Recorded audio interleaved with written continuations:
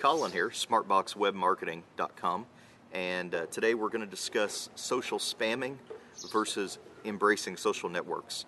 I see a lot of docs out there that look at social media as an advertising vehicle, and that's completely not the case. And that's where a lot of docs fail with social media, is that they try to advertise and they try to put offers and different advertisements up on these social media sites, and they completely flop. Social media is about creating a conversation and context with your prospects. It's kind of a throwback to the old days, back in the 30s, 40s, 50s, before we had these big corporations where one person didn't matter.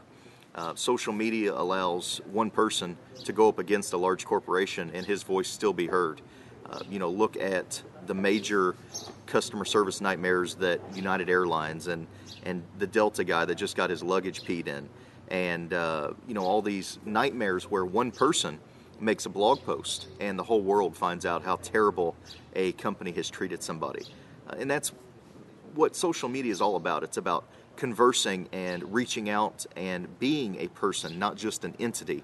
So when you're looking at your social media campaign, make sure that you are creating a conversation with your visitors. You're replying personally to all their messages and all their comments, thanking them, posting pictures of your family, because just throwing advertisements up there and trying to solicit the herd is not going to create a successful social media experience for your practice.